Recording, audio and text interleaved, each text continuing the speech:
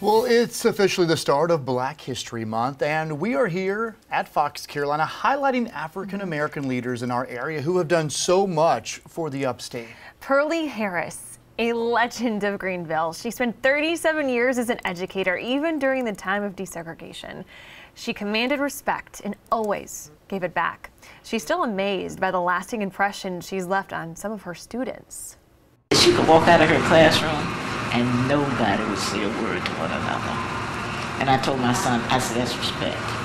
But to have respect, you have to give respect. And I could walk through the cafeteria in the class, in the building, and the kids would get quiet. And I said, what can I do to these children?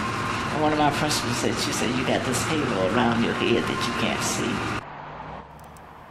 She looks great. Pearlie transitioned to volunteer work for Bon Secours St. Francis after retirement, but she ended up becoming quite busy. She was asked to serve as their board chair. She was the first female and person of color to fill that position. Her contributions to the Greenville community have been commemorated by a mural downtown and a breast health center that bears her name.